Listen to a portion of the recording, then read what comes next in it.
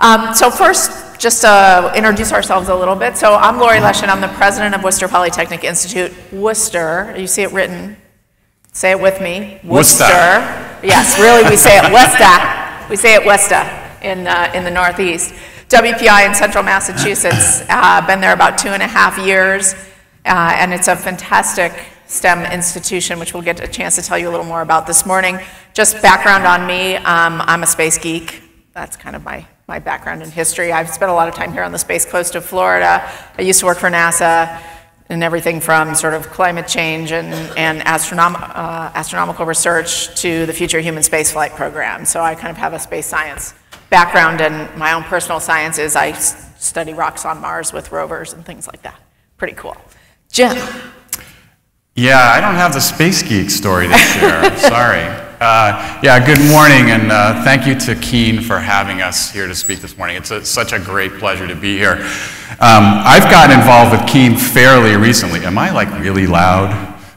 I've gotten involved with Keen, thank you, fairly recently over the last couple of years, and really what I want to talk about and what Laurie wants to talk about is the journey that we went through at WPI as we started thinking about the future of the university, entrepreneurship, what that means, and I know we're not here to talk about startups, but I'm going to for a couple of minutes because that helps inform our perspective and kind of where we came from, and sort of how that unfolded to where we are today. So I'm an alum of WPI. I graduated in 1986 with a degree in mechanical engineering, and I was that kid who came out of WPI and I said, I don't want to get a job. I want to start a company. I don't want to get a job. The thing a college president really doesn't. So I went to the Career Development Center and I talked to my advisor, and the general consensus of opinion was, well, Jim, you are insane. And I thought, well, that just can't be right. So I was told I should go and kind of shine up my resume and get a nice suit and get dressed up in a tie and go for the interviews, and I didn't do it. I didn't take a single interview, and I just decided instead that I would actually go start a company. So I did it. It didn't work, not a big surprise there. But I went on in my career after my graduate degree to work in a number of technology startup and entrepreneurial environments. And so my career is just marked by kind of startups and high growth technology companies, and that's where I've spent the last almost 30 years working in business. And so this really kind of informs my perspective. This was really much kind of baked into how I thought about how I might be able to later in life contribute something back to WPI. So probably 5 or 6 years ago now, I came back to WPI, not yet as a trustee, but as somebody who wanted to come back and contribute and get involved. And I had this entrepreneurial point of view, and I thought, my goodness, we do something like 1,000 projects a year at WPI. And they range across the spectrum in terms of the impact they can have and the technical problems that they solve. And it just seemed so obvious to me, why can't we take more of those projects and start companies, right? We should be able to do this. And so I got engaged at WPI, and I started working with the dean of the business school, and we put a number of programs in place and trying to create support for those students who maybe were a little bit like I was when I was there, who wanted to go out and start a company, right? And so that was really the perspective that I had at that point. And it was just about that time at WPI that we decided to hire a new president. Right, and that's actually where I first met Jim, because he was on the search committee 3 years ago right now. I was going through the interview process for the presidency of WPI, and I remember this because I remember the first time I really talked to Jim was in the interview, and I said, you know, you guys do all these projects, because WPI is a project-based institution, if you don't know us that well, and I'll tell you more about that in a minute, but I said, so you do how many projects a year? And someone said, oh, 1,000, we do 1,000 projects a year. So what happens to these things afterwards? And how do you know whether they're doing and accomplishing and impacting the world in the way that you want? And I remember you were like, yes! Yeah. In the interview. So that was how we first got acquainted. Yeah, she's the one. So that might be why I'm standing here today. I don't know. I was a new trustee at that point, and I somehow finagled my way onto the presidential search committee. It was the only thing I wanted to do. I guess if I do say so myself, I think we did a really good job. Remains to be seen by the end of this talk. So Laurie started at WPI, and not too long into your time, very early. She called me, sort of thinking about that time, and she called another trustee as well, and we went and met with her in her office, and she said, "Okay, guys, so we talked about this entrepreneurship stuff in the interview, and what should we do about it?" So I thought it was a brilliant move, actually. I was the interviewer saying, "So, Laurie, what are you going to do about entrepreneurship?" And then she just sort of turned around and said, "Well, what do you guys want to do about entrepreneurship?" And brilliant management technique. Thank you. And she really charged us to go off and think about the future of entrepreneurship at WPI, and what could we do that was somehow distinctive in the landscape of university entrepreneurship programs, and distinctively WPI. And we all kind of at our core believed, and still believe, that it has a lot to do with this sort of very well entrenched project-based learning environment, and that is how we could create kind of a distinctive program at WPI. Now, back to my perspective, right? I'm still thinking about startups, entrepreneurship, building commercial ventures, because that's what I do.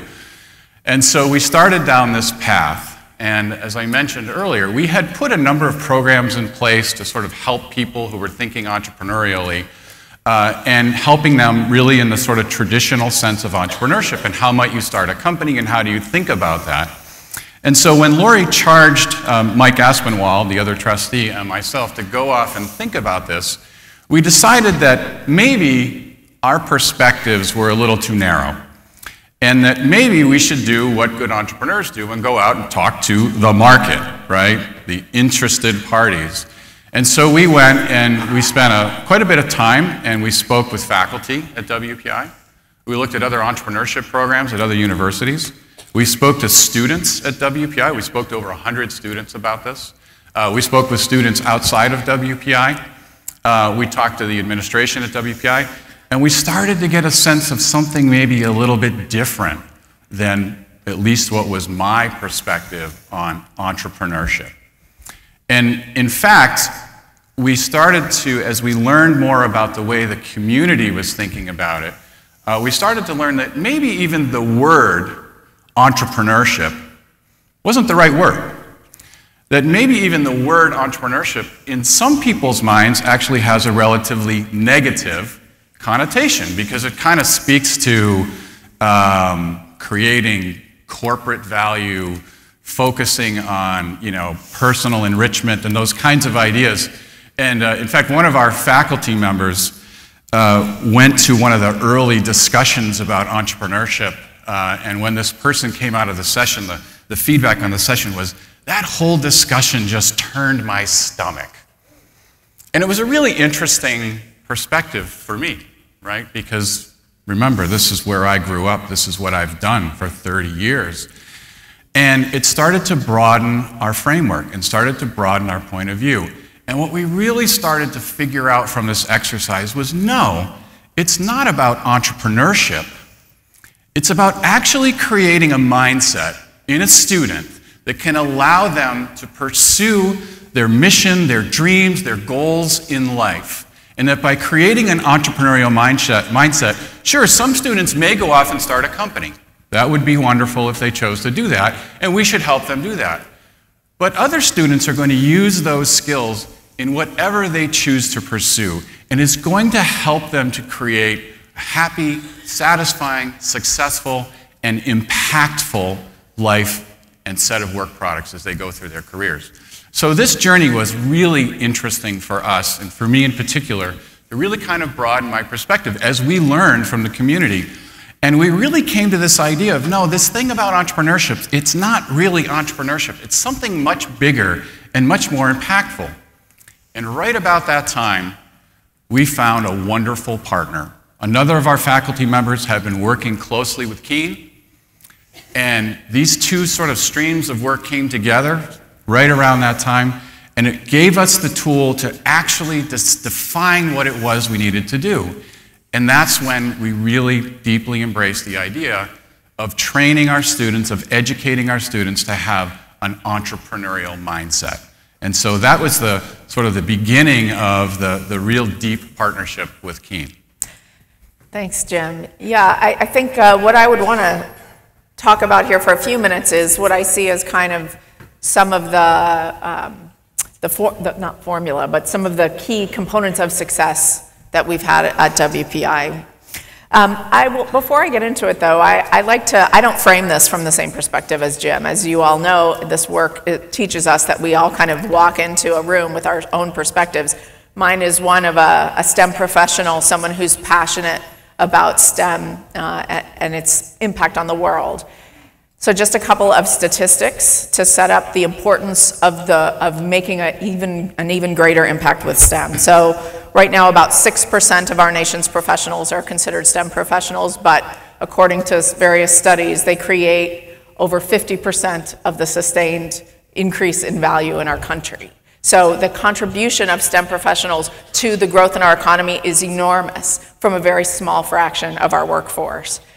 It used to be that something like 40% of the world's scientists and engineers worked right here in the US. That was several decades ago. Today, that number is closer to 15%. And that's cool because a lot of other countries are investing in this. They see the value of this small fraction of the workforce that is STEM, but to create value in these countries, and so they're investing. So maybe that's not such a bad thing, and globalization is important. And yet, I worry about the future competitiveness of our country, and that's the reason that I wanted to become the president of a STEM-based institution. Is I feel in my soul that the future prosperity of our country is linked to our success as professionals in this field of training that next generation of leaders in STEM. One other thing I'm passionate about is diversity in STEM. And I think one of the best ways that we can actually expand the STEM pipeline is to diversify it. So again, one statistic there, which is today, 43% of K-12 students are African American, Native American, or Latino in descent.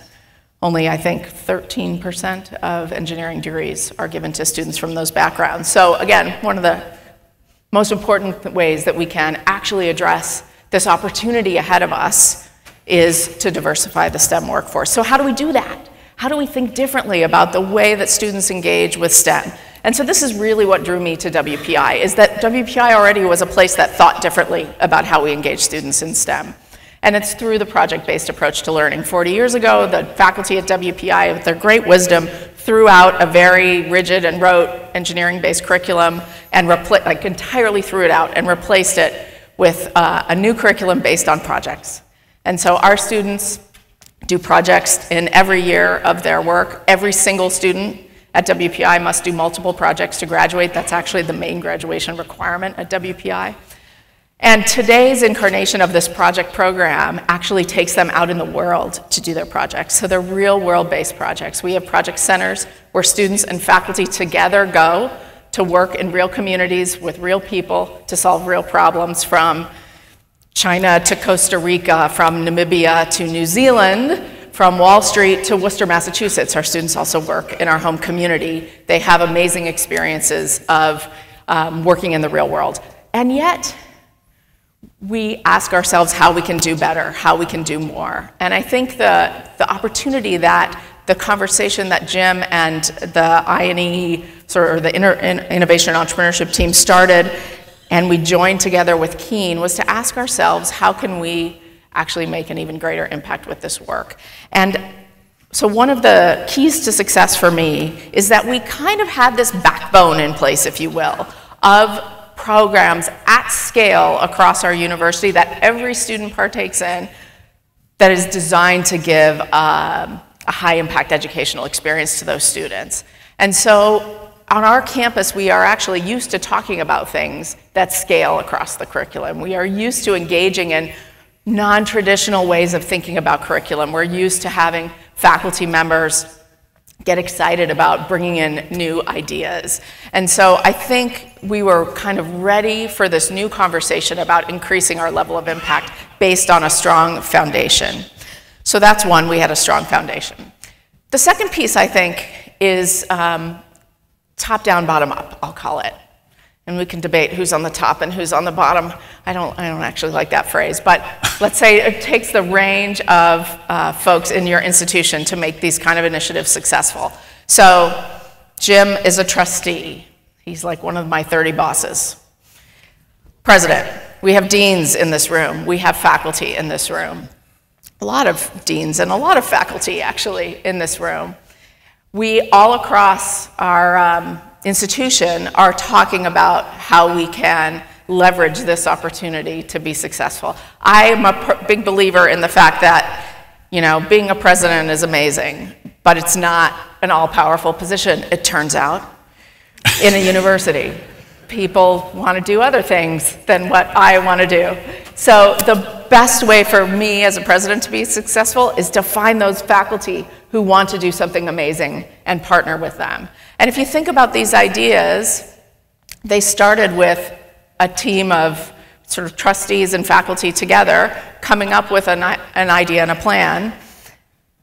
And that's really the key, bringing the leadership together with faculty who have to carry this stuff out. I can have all the great ideas in the world, they're not going to stick.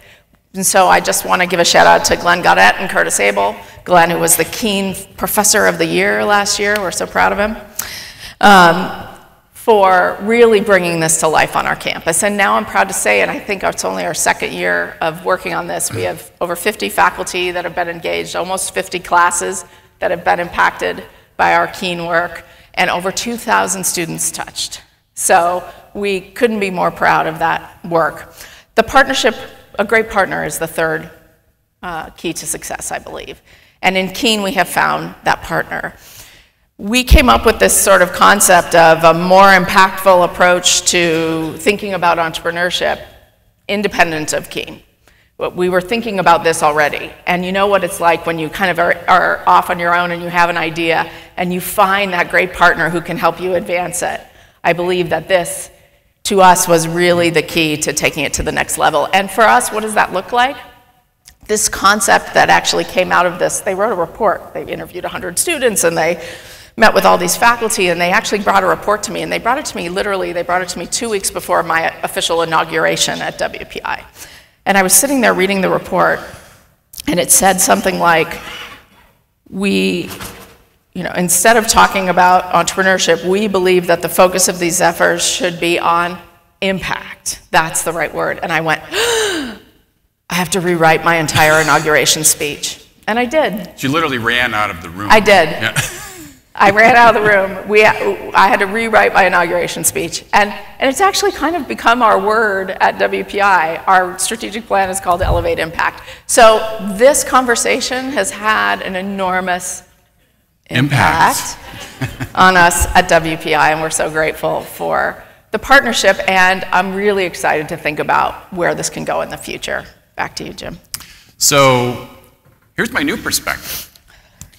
It is all about impact. It is all about educating our students to have an entrepreneurial mindset. Because when I juxtapose this idea with my previous perspective, it dawns on me and on all of us that, in fact, if we were wildly successful with what I wanted to do 5 years ago at WPI and build this entrepreneurship idea, we might, if we were lucky, impact 8% of our students. I'm making the number up, but a small number. But if we are successful with educating our students to have an entrepreneurial mindset, to apply that to everything they do in life, to pursue their passions, to meet their life goals, we will impact 100% of our students. And isn't that really what it's all about? Absolutely. And I'll just close by saying when I worked at NASA, I used to joke that people work at NASA because they can't imagine working anywhere else. Wasn't always easy working in the government, but NASA was a pretty cool place to work, but not always easy. But people who worked there were just like dogs with a bone. They had to be involved in space exploration. It was what drove them. It was what made them get up in the morning. It's what made them work nights and weekends away from their family to get some crazy spacecraft launched into space, or to make sure the humans we're sending up into space are safe. And so it was just, and for so many of them, the motivator for them when they were kids was either Sputnik or Apollo, that drew them in, that helped them see a passion. It unlocked and unleashed something in them. A few months ago, I got an email from one of our students. He said, I'm a freshman at WPI and I'm already in love. He said, I'm an intern at SpaceX. Now he's a freshman, he's already an intern at SpaceX. I'm very impressed with this young man, actually. I've now met him in person. Have you guys been following what SpaceX has been doing with flying their first stage back and landing it upright? You're a bunch of geeks, right? You've been following this. They fly their first stage back and they land it on a drone ship in the middle of the ocean? No? If not, like Google SpaceX drone ship and you will get a really cool video of this. The first time, they did it like 8 times and it blew up and crashed and was horrible and never worked. The first time it worked, this kid was interning at SpaceX in Los Angeles. And he sent me the email that night at midnight. I can't believe I was here to witness this first time that it was successfully landed upright, a first stage of a rocket, on a drone ship in the middle of the ocean. That's the kind of passion that you can unleash in students when you help them find ways to make an impact with their work. And I believe that if we do this well with Keen as our partners, we are going to unleash something. I love the word unleashed here. We're going to unleash things in our students that we cannot even imagine yet. We are going to unleash capabilities and unleash passion and commitment that we all are very privileged to have the opportunity to help channel for good in these students. So thank you for your work in helping them do that. Let's go unleash the heck out of the STEM workforce in our country, because we're going to save the future. No pressure. Thank you. Thank you.